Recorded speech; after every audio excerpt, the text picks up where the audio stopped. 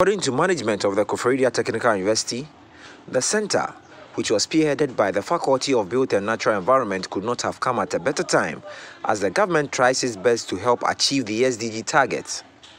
The center will deal with extensive research work and provide relevant data to policymakers on all issues involving the 17 SDG goals.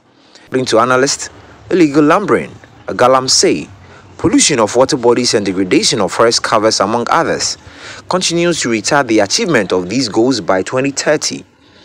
In an interview with Citi News after the commissioning, the Vice-Chancellor of the Koforidua Technical University, Professor David Kofi Esuman, who questioned why the state is not rigorously protecting water bodies, raised concerns about how it may affect the next generation.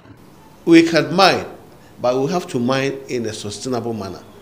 Mine in such a way that it doesn't destroy our environment. I think that should be the focus. Because if I can put it, Lake Chad in Chad is gone because of improper management of that lake. And if we in sub-Saharan Africa, we allow our water bodies to go away, we may have to import water. And are we ready for that? Let us look at that. And for this thing, Sustainable Development Goals to thrive, we need to involve everybody.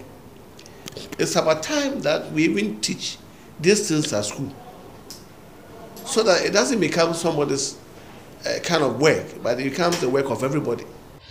In an interview with Citi News on the theme, towards achieving Sustainable Development Goals by 2030, the Member of Parliament of Koforidua constituency and Chairman of Environment, Science and Technology Committee of Parliament, Dr. Emmanuel Mafu, questioned why state institutions responsible to monitor, enforce and police the natural environment are not well resourced to efficiently carry out their mandate.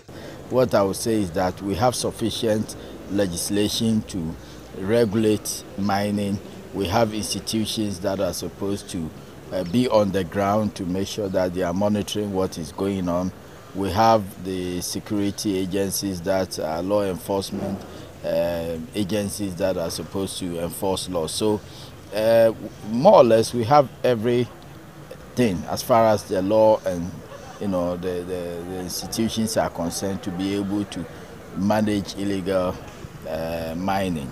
So what is now the issue is about enforcement, and that is something that as a country we need to look at and to see whether we are indeed enforcing. And we also need to look at the institutions that are supposed to support the implementation of these laws. So for example, the Minerals Commission or the Forestry Commissions, to what extent are these institutions actually on the ground? I have a feeling that when you come to some of these natural resource based institutions, the top is heavy than the base.